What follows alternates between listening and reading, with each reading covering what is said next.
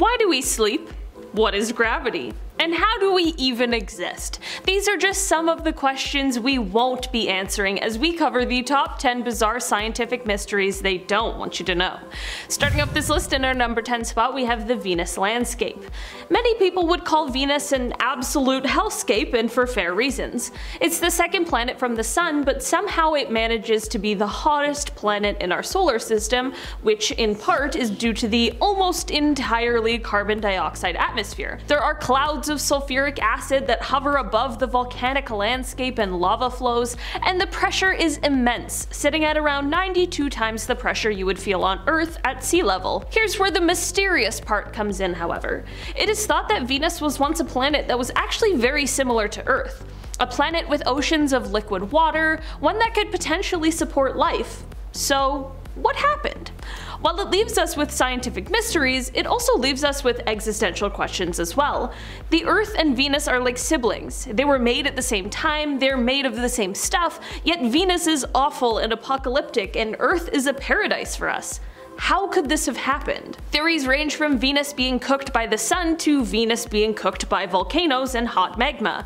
I don't have the answers to Venus's mysteries, but I can definitely say that I am glad it happened over there and not here on Earth. In our number 9 spot today, we have the Patom Crater. Located in Siberia, there is a giant crater that has origins we can't quite figure out. Patom is giant at 520 feet wide and 139 feet tall, and it's basically made up of broken limestone. Some people who are local to the area refer to it as the Fire Eagle's Nest and tend to associate the mound with death because of the lack of plant growth on it, and apparently also the lack of animals that are willing to go near it, which is always a good reason to stay away from something. If the animals don't like it, they probably have some sort of reason that our senses aren't picking up on. The crater was first discovered in 1949 by a Russian geologist, but despite all of the years it's been, we still aren't quite sure how it came to be. While we aren't sure, we have plenty of possible theories that include an ultra-dense meteorite that had sunk underground after impact, or others suggest it might be a fragment of the Tunguska meteorite. Some believe it's the breakthrough of a pocket of natural gas, but at this point, despite several scientific expeditions to the crater, the origins of it are still mysterious as ever. Maybe one day we'll know for sure, but it's entirely possible that we may never know. In our number 8 spot today, we have tardigrades. What in the world are these things? We know that they're little 8-legged microorganisms, we know that they're most often found in mossy trees, and we know that they basically have superpowers considering how they can live without water, they can withstand temperatures as extreme as -200 degrees Celsius all the way to 150 degrees Celsius.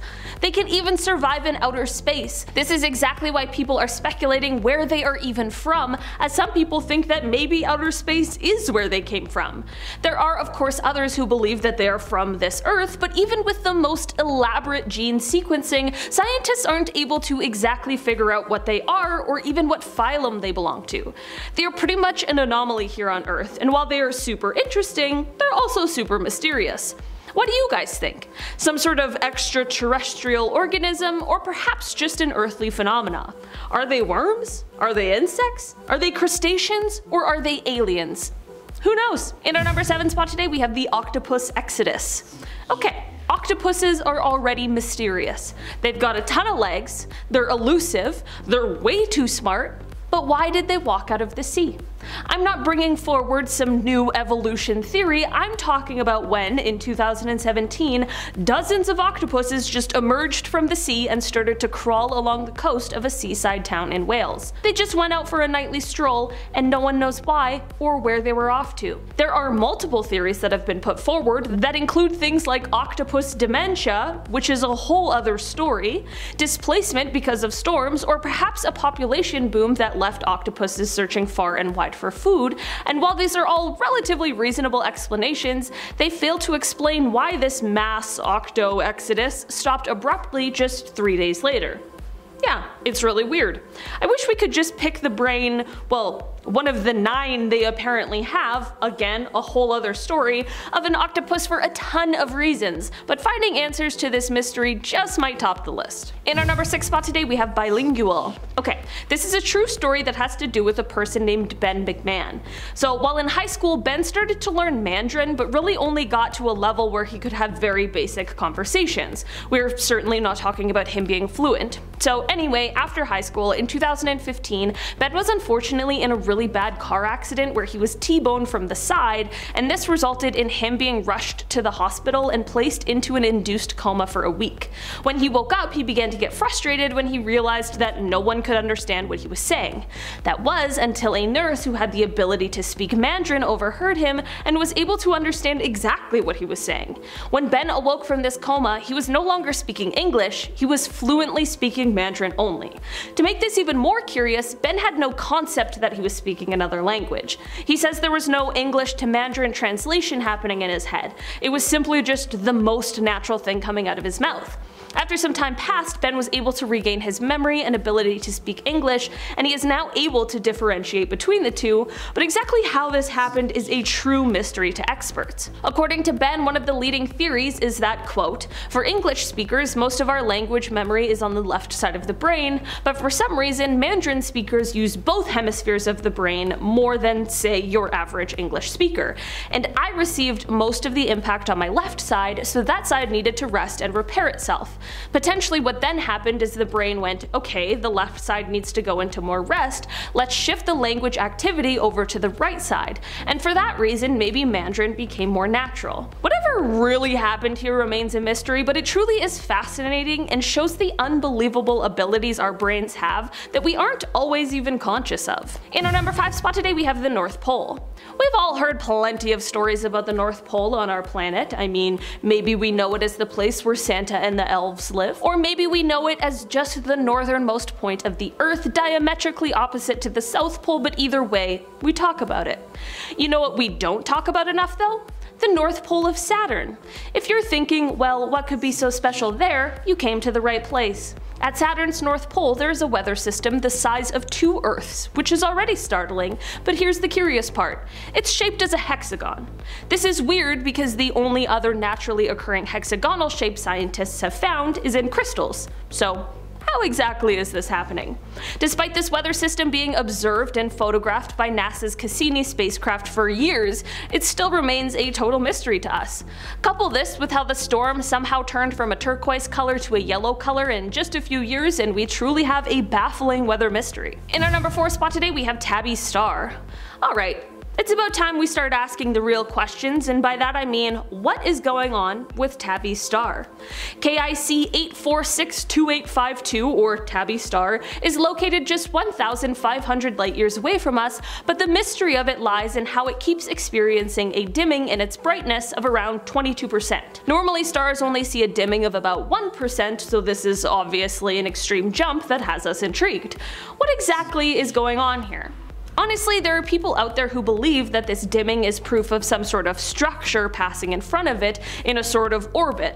Like, I don't know, maybe the sort of thing an advanced civilization could build? I'm all up for the idea of aliens, but I know that's not everyone's jam, so maybe we can just chalk it up to some sort of space situation that we have yet to discover. Considering how terrifying of a place space is, that isn't exactly comforting. At this point, we aren't sure what is causing the dimming, but it's becoming abundantly clear that the possibilities right now are endless. In our number 3 spot today we have sleep. Why do we sleep? It's my favorite part of every day, and even if we didn't need it, I feel like I would still do it because it's the most peace I get in a day, but despite how much I love it, no one is exactly sure why we do it. Of course, people have been researching it for decades because we've done it since the beginning of our existence, but despite the many theories out there, we still aren't quite sure.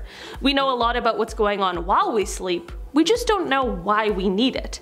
There are many other animals that also sleep like us, but there are also tons of life forms that don't. These include jellyfish, bacteria, plants, sponges. So why do higher animals have to sleep in order to stay healthy, sane, and I don't know, alive? There must be some sort of evolutionary advantage, but we still have yet to explain exactly why, where it started, but honestly, I'm okay with this mystery. As long as we're doing it, I'm happy. In our number 2 spot today we have gravity. Prior to the 1600s, if you were to bring up the idea of gravity to someone, they might think you were a witch. Or perhaps the devil. I mean, a woman who could do basic addition back then was surely a sign of something dark, so talking about some invisible force that holds us to the earth? Forbidden. That was until Isaac Newton came along and said, hey, why does the apple fall down from the tree? Why not like sideways? And thus, gravity was born. That's not exactly how it happened, but you get the idea. Gravity is very obviously important to us, and not only because it keeps us here on the planet. I mean, the moon's gravity causes the tides of our ocean. Gravity keeps us in orbit in our cozy little solar system home with our nice warm sun. We know these things and we're pretty positive that it exists, but how much do we really understand it? We know that this force is generated somehow from matter, and that the more massive an object, the greater its ability to attract other objects. So we understand how it acts, but we don't know why it exists. Why are atoms mostly empty space, and why is the force that holds them together different from gravity? What even really is gravity? Is it a particle? With our current understanding of physics, we aren't really able to answer these questions. Maybe we just don't have the technology or the capacity yet, or maybe it's just meant to forever be a mystery to us. Either way, although it's a mystery, I'm glad it's around. In our number 1 spot today we have matter versus antimatter. Okay, so based on what we currently understand and believe about particle physics, matter and antimatter are equal, but they're opposites. So they should basically just destroy each other and then leave nothing, and most of this should have happened in the very, very early beginning days of the universe, but I mean, it obviously didn't. Somehow there was enough matter left over to then make billions and billions of galaxies, stars, planets, us. But this contradicts that one would assume that the universe would treat matter and antimatter symmetrically, which would then mean that at the moment of the Big Bang, equal parts of matter and antimatter should have been created and then completely cancelled each other out, leaving nothing in its place. Somehow there was an excess amount of matter that went on to survive, and we don't know how or why. Yes, I am saying that we don't know why anything exists. Yes, this may make you have an existential crisis. Welcome to the club, my friends. Despite a ton of research being put into it, we still aren't very close to understanding the mystery of why there is more matter than antimatter. Alright guys, that has been our list for today. Thank you so much for checking it out. I've been your host today, Olivia Kozlowski, and I'll see you all next time. Bye!